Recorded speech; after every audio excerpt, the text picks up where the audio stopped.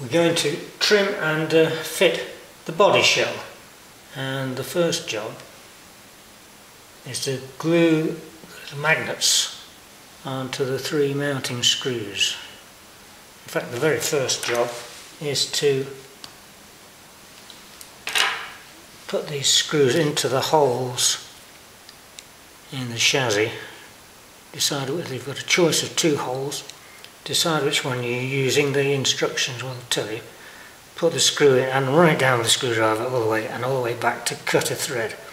So to make it easier once we've glued the magnets on.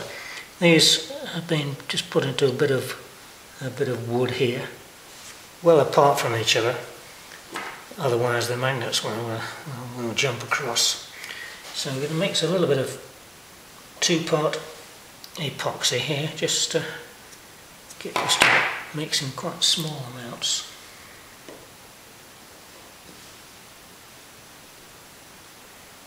I've got a little knife for mixing them together. And then a little bit on each screw head.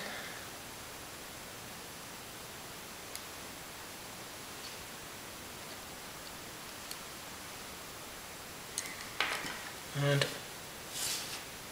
put these little magnets on. Try and get them centrally.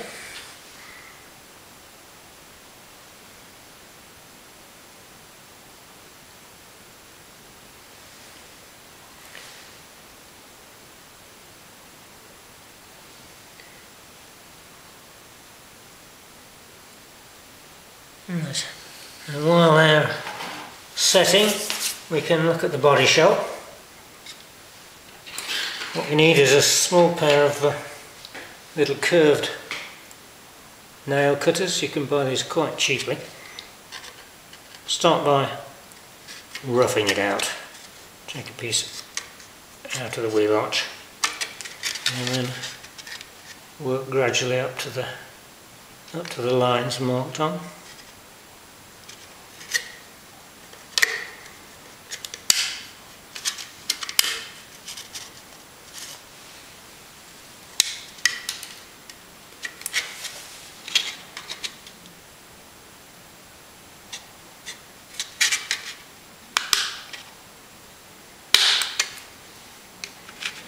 Takes a little time.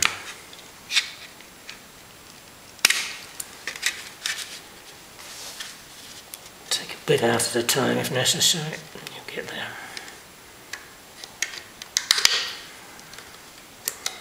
And when you've got as much out as you can, you need something like this half-round file here, which is a nice radius similar to the wheel arch, and then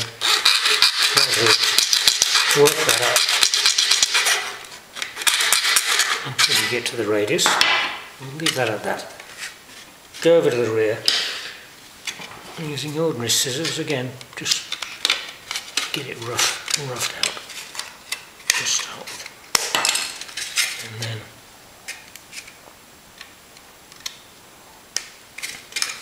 work up to that line. We can get across, straight across the back.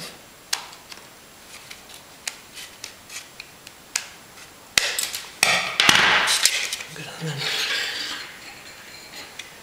take this piece out. Similarly, okay, gradually get it up to the line. We finish the body shell now. Just make sure there's no burrs on the inside edges. That will catch the wheels when they turn. The mounting screws are still setting, so they need a good few hours to dry. So we've got here some that we did earlier, and we're going to put these into the car now. Just screw them down as far as they'll go with your fingers, but then with pliers, very carefully, just hold the heads to turn them. Don't hold the magnet, otherwise you may well break it off and then you'd have to start again. So put all those in roughly to a height to start with, and then we can adjust it afterwards.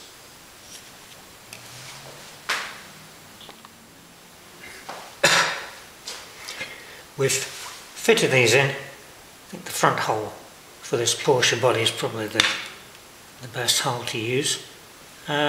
Just put them approximately level. Then take the other 3 magnets and drop those on the top.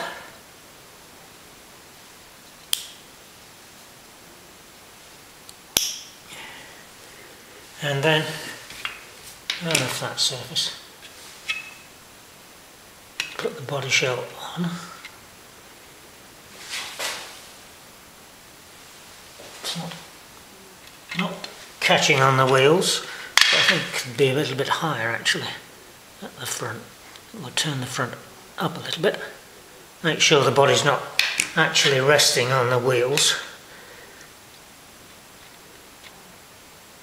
We've mixed some more glue and we've put the magnets on top there, so now we're going to put a little bit of glue on the top of each magnet.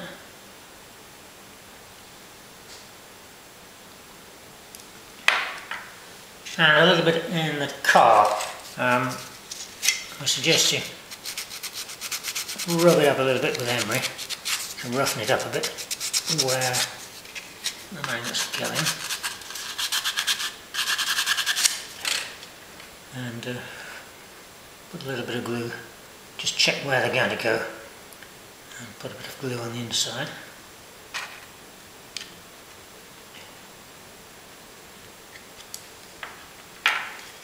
And then carefully drop the body on.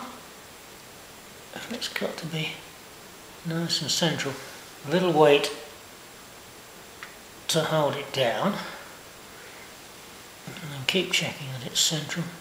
You may need to put a weight at the front to stop it sliding forwards. Keep checking that it's in the middle.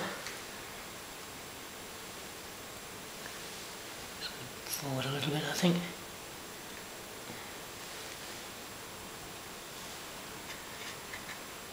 In the centre, hopefully, and leave it to dry. Just check the body shell, see if it's fixed properly and comes off. Yes, that's fine. It's a good idea probably to reinforce around the magnets with a little extra glue once you've got them in position like that.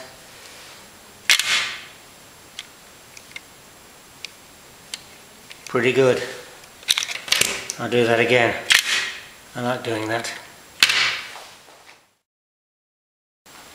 The Porsche is a simple paint scheme, but if you want to do 2 tones, it's just a question of, say with this Alpha, painting the nose one colour and then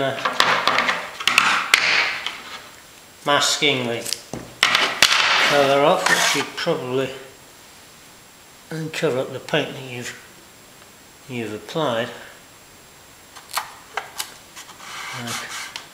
like that.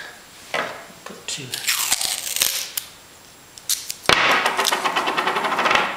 layers on there, and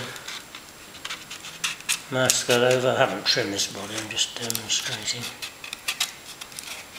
Cover up all the green and spray the rest of the body then. Any sort of masking tape should do the job, but make sure the paint's well dry, otherwise it will peel off when you pull the masking tape off. To paint the wheels,